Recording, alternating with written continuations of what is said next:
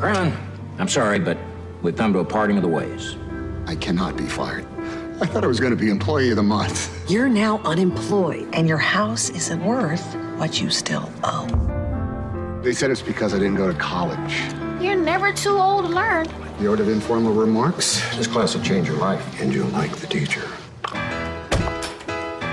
The state charter requires a minimum of 10 students, so this class is canceled. Did you really want a class at 8 a.m.? I didn't.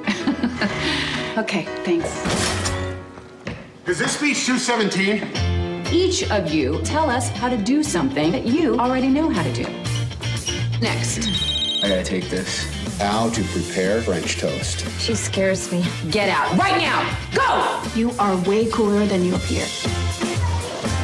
I don't believe this. Sharing sweets with a little dolly. I bet that's why he went to college.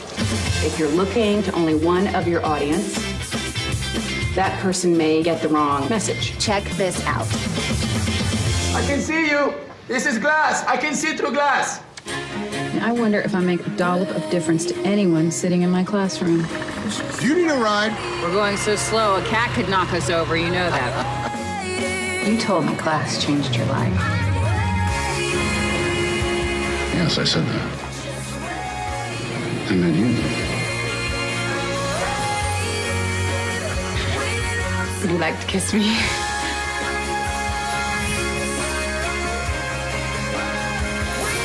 Wow. I can see you, you know.